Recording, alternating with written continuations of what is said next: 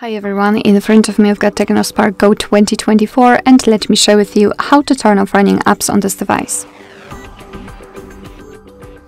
So let's start with entering the recents, and the way to do that depends on the specific navigation option you've got applied. If you've got the gestures, swipe your finger from the bottom to the center of your device, and if you've got 3 buttons navigation, simply tap on this button with a 3 bars icon, and here we've got the recents.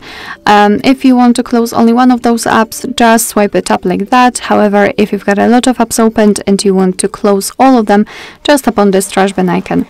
And we've got this information, which means that we just successfully closed all background apps. Alright, so that will be all. Thank you so much for watching. I hope that this video was helpful, and if it was, please hit the subscribe button and leave the thumbs up.